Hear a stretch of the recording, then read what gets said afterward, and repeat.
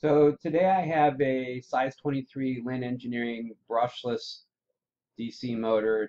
It's a servo motor. It's got motor power wires, ABC, UVW, connected to the Zenus compact. It also has Halls on the back of the motor, which I've got connected to the drive. So we're going to do Hall commutation, Hall velocity, and Hall position control today. So we can see that a motor with 3 Hall sensors will be able to detect the position of the magnets, and then it will be able to apply current to the right pair of wires. So 3 Halls will detect the 6 states of the electrical cycle to apply current first, between the U and the V, and then the U and the W. And so everybody gets a turn for coil and current through the coil, which will allow the motor to commutate. In trapezoidal commutation, when a motor is spinning, it produces a sinusoidal back EMF, typically, unless the winding is askew and a special design. But so typically when we overlay the trapezoid over a sine, we get a little bump every time we go through a Hall transition, which produces torque ripple. Now you notice torque ripple when you're going slow, especially when you're trying to hold position with a Hall. But when you're going fast, say 1,000 RPM, and you've got some inertia, everything will feel very smooth. And so the basic idea is, depending on the location of the Hall logic, if Hall U is at 1, V is at 0, and W is at 0, that's a Hall state, and it knows to apply a current down a pair of wires. So current goes out of U and back into W and nothing in V. And so as we go through the 6 Hall states, we get current applied to the motor. Actually, this is a 60-degree Hall that has a all zero state. This is normally an illegal state. Most Halls are not producing all zeros or all ones. So it's a logic count that they're not all high or they're not all low. But it's possible to have this, but most motors don't have that. And of course, as you're driving the motor, then at slow speeds, you'll feel the torque detent or the ripple during the Hall transition. So I found the Lin Engineering brushless DC motor, size 23 specification. I've got this motor here. It's got everything I need for the motor data. It has the colors of the wires and how to hook them up, and the commutation chart. And again, you can see the Hall states. There's not all ones or all zeros. So I've wired the Halls to the feedback, the motor power to the motor power wires. This is an AC powered drive with 24-volt keep alive. And on the control connector, there's an emulated output. I've got the stow jumper connected to bypass the safety, and I'm communicating over the serial port. So on J5, we've got the Halls hooked up, signal ground +5. If there was a shield, we'd connect it to frame. If we wanted to use the emulated output on the control connector, we've got A naught, B naught, and simulated index. There's a signal ground to keep the circuits referenced, and a frame ground for the shield. So I'm going to walk through the basic setup. We're going to look at the settings. It's a brushless rotary motor. It's got Halls, no encoder feedback on the motor. If we had an incremental, it would go here. I'm going to run it in position mode. You could do, current mode, velocity mode, with various sources of command. Digital input's typical, or can open over EtherCAT's fine.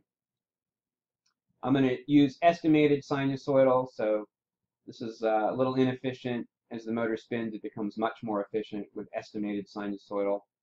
We could use the motor's back EMF, but let's use the Halls to get a nice solid velocity control out of it. And the multimode port, of course, can be configured as an emulated incremental encoder output, which is pretty cool to feed off to another device.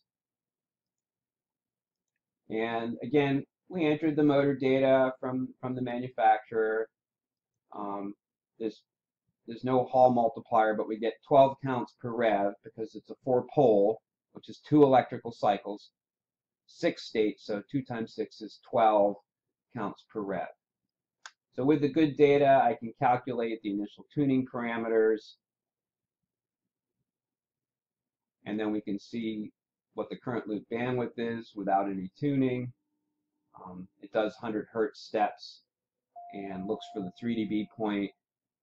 400 Hertz, that's kind of low. I like a kilohertz, but you can see current limits and gains are set for the current loop. We'll tune the current loop in a minute. The velocity loop has a limit here. It's set to 2000, but with a larger power supply voltage, we can hit 4000. The back EMF constant is 11 volts per kRPM, and I've got 24 volts, so maybe we can hit 2000 RPM. I don't want this to be the limit. There's gains for VP and VI that are calculated from the math model, and there's a typical trajectory and gains for the position loop.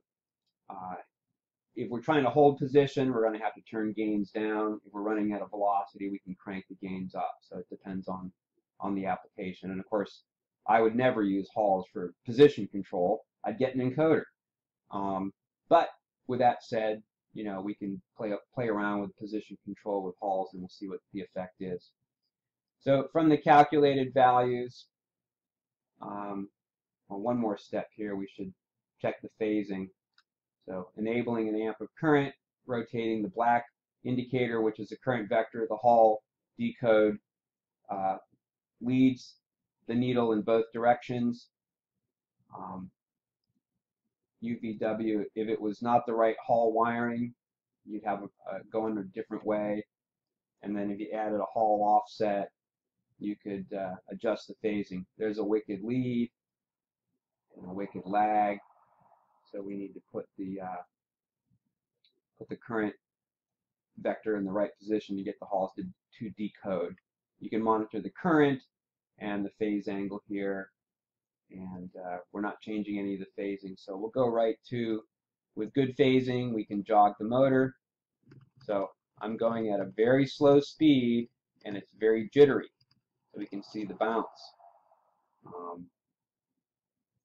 Knock a couple of take 10, divide by 10 for VP and VI. We get a little smoother control.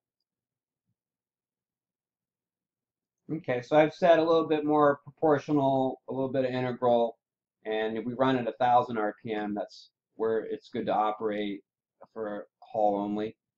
We can get a nice, perfect velocity out of the motor, plus or minus a small percentage. At speed, we're doing estimated sinusoidal and getting very perfect control. So we'll take a quick look at tuning this up manually. Applying auto setup checkbox, applying to the current. You see the gain isn't very good, so commanded and actual, that's a little better. If the gain's too high, we'll get an overshoot, cut it in half, and we can add a little bit of integral in here.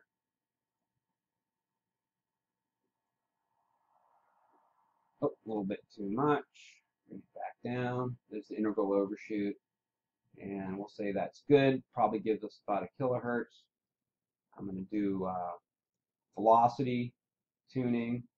I like to look at the current while I'm doing that. I'm going to cut the XLs down so it's a little less aggressive, and I'm going to do a lower frequency. And 400 RPM seems like a reasonable start. So it kind of wiggles back and forth based on the gains. We can see the commanded velocity and the actual velocity.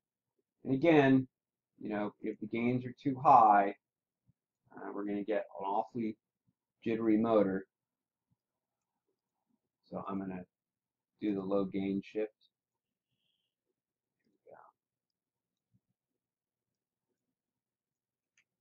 Let's give it larger value.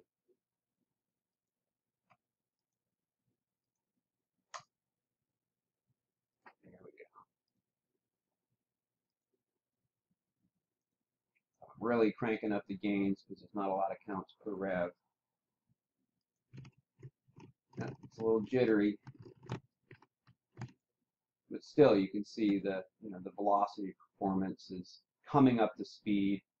Yeah, there's a little too much gain on that one there. There, nice flat response. You can give it a little bit of integral.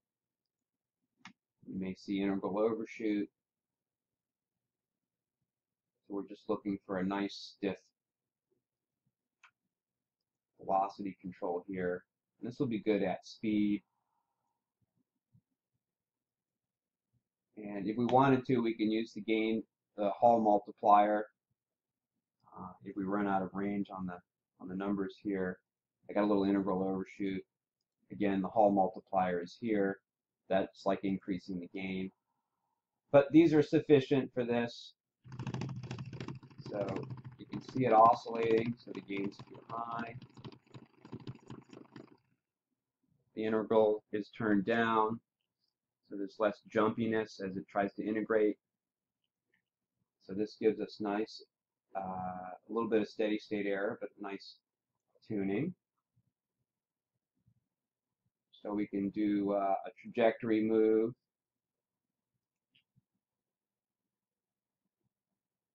That's 1,000 revs, and there we go. Let's take a look at that on the scope here. Current, actual current. Let's do 10 revs. And there's a profile move, following error plus or minus a count, steady states at the end of the move, and takes a little bit of current for XL and decel. So I've got this US Digital Incremental Encoder. It's got differential A, A0, B, B0, and there's a shaft on the back of the motor and a disc with lines on it. So we got to get a line set here, bolt, you know, screw in the encoder, and then you set the gap on this so that it doesn't rub on either side, and then you tighten it down with the hex. This motor shaft has a little bit of in and out play, so you have to be careful with making sure it doesn't rub, whether, based on the bearing position. So that's a US Digital Encoder, and you can find these here. Again, it's got A, A0, B, B0, plus 5 and ground. And there's a little cable kit with some colored wires for just the pins that you need. And with an incremental encoder on the shaft of this motor and the Halls, you can do the commutation and get some really good position control and velocity control at the shaft of the motor. So, some applications, spindles, running at a constant velocity, anything that doesn't require a lot of slow speed smoothness, it's okay with Halls. There's a few applications like a sweeper where you don't care how well it is at holding position. It just has some ability to stop and hold some position, plus or minus a Hall count or two. And turn the gains down, turn the integral off for that, and don't have too much proportional gain.